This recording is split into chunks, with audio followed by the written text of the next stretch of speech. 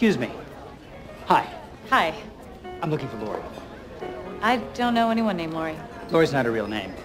Lori's not a real name? Actually, Lori is her real name. The name you know her by is not her real name. I saw her with you the other night. Oh, yeah, I remember you. Ah, more good news for Toby. What? Nothing. Could you tell me where she is? She's in the back. Thank you. She's busy. Only take a sec. Hong Kong? That place has really gone downhill since they changed chefs. Hi. Hi. Look at this. I come in for a drink and here you are. How about that? How you doing? Hi. This is... Sam Seaborn.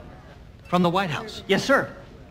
Sam. I hope you don't mind my barging in like this. It's just that I've known this girl my whole life. How do you know Brittany? Who's Brittany? I am. Okay.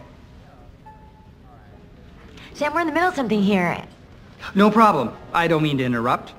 I'll just go back to the bar and call my friend, the Assistant U.S. Attorney General, and see if he wants to come down and meet for a drink with me and that woman back there.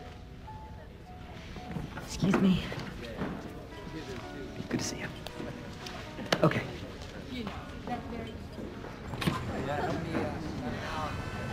Lori! Called you 4 times. Are you ever going to call me back? Stay away from me. Lori. I can't believe you just did that. I came here in I the left my spirit coat at the of- table. I can't go back there. If I cost you some money, I'll write you a check. You go to hell for saying that. I'm sorry, that was the wrong thing to say. Yes.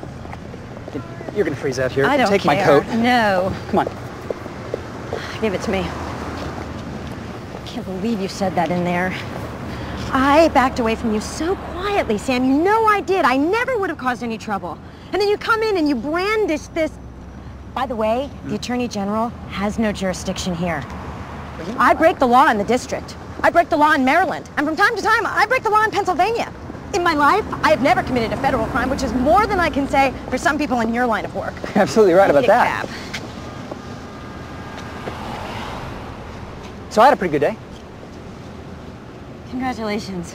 I feel like more and more I'm playing a role in policy discussion.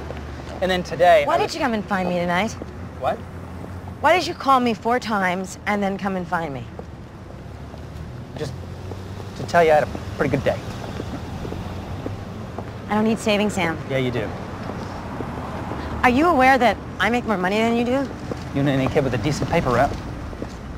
And you understand that I wasn't abused as a child, that I like what I do? Really? That is putting me through law school? Well, I wouldn't knock yourself out in torts, because there isn't a state bar in this country that's going to admit you with a solicitation bust on your record. I don't plan on getting busted. As opposed to the other people who do. Sam. And I got to tell you, I think you look terrific tonight.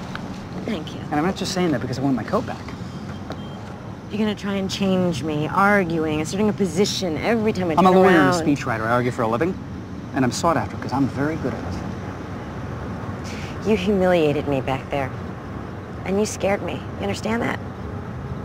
Yeah. And? I guess that's just the way it goes. That's not good enough. It's going to have to be. Why? Because I've decided to become a good friend of yours. Oh, am I supposed to just strip down for you now? No. Really? Really.